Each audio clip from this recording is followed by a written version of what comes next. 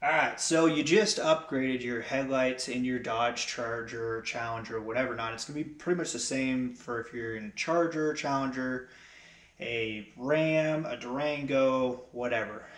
Dodges have this thing where they do a little flicker. They do sell certain ones, anti-flicker modules that you put in there, or you could just get this and be able to use it for so much more in order to mitigate that problem. These LED headlights that I'm using here is some that I got off of Lighting Trends, and they are extremely bright. That's actually a tinted headlight. So that's what you're seeing with tinted headlights. They work better than my halogens with a tinted headlight. Just let that sink in. So they definitely sold me on their advertising. You have to go check it out yourself. I'll have links down in the description for where I got these headlights. It's also where I got the red part. That's actually their DRL, their halos, and hooked up to a Blue Ghost module.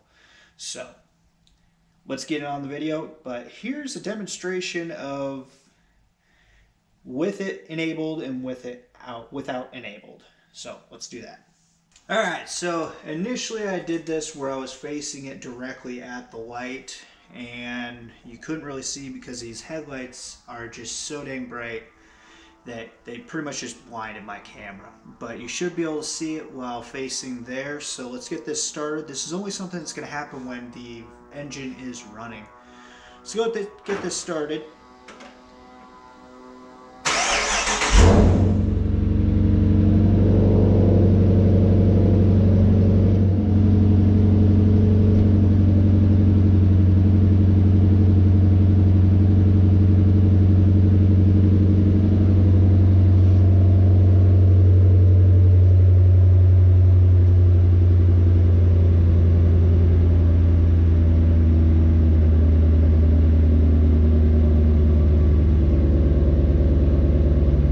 And here it is when you enable that it has LED lights.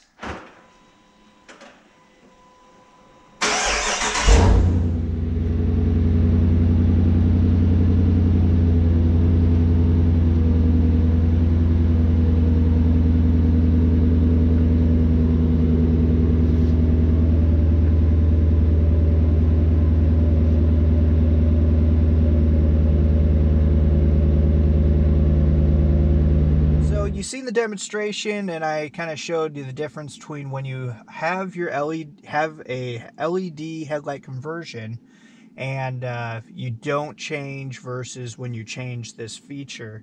It doesn't fully get rid of it 100%, but it definitely reduces it by an awful lot. It makes it to where it's basically not noticeable, and you definitely can't tell that it's doing it when you're driving.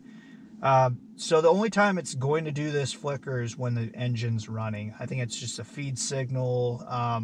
Possibly you could go through and change voltage regulation, but it's just something that I'm not wanting to fiddle with. Maybe if someone wants to has a factory LED vehicle and wants to send me their BCM if they have this unit and alpha OBD, and then I'll just kind of decipher it from there on whether or not they run different voltage regulation or whatever not.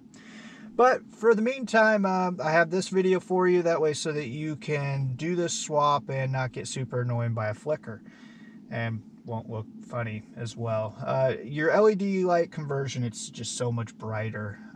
You could go with some HIDs, but I just went with LEDs, and I think they work great. So on to this, we are going to go in and make some changes. We're in the app, and we're going to turn to the run position. Never mind the annoying dinging. We're going to turn on that. Let's turn off. Now, helps if I even know how to use it. So we're going to turn that off, and that way so you can hear me here. So going to OBD to the connector. It's connecting. Wait for that to connect. And then we're looking at Dodge Charger, body computer, and this is a 2018. Just select in what your year is right there and connect. Okay, so it's connected, and we're going to go to the car with the hood open, and we will go all the way to the bottom, and we'll go to car configuration change. Now in your select option, we're going to search up LED. So we have two of them in here. You have your high beam and your low beam. So what I did was change in CBC features LED low beam lamp present, and CBC features LED high beam lamps present. So you'll just go into there, you'll select your value as yes. It'll then tell you what you have. So I've already changed this back, so yes, start. It's gonna be like, oh, you already got yes. So yeah, they are already set at that. So it's just that easy to change it, and like I've said in other videos, like there's more to this app than just that. You're able to change, add in features that came from the factory that you might have added to your vehicle, whether it be fog lights, or you have paddle shifters, or heated steering wheel, or heated seats, changing out seats from cloth to leather for the heat settings. You have the performance pages and many more, and it's also good, you're able to use it as a code reader if you ever are to have any check engine lights or anything like that. So till the next one, make sure you give us a like and consider subscribing. If you have any questions on any of these, maybe you have a feature that you might want to use, put in a comment, and I'll go over and see what might need to be changed in order for you to get that feature. So till the next one, have a good day.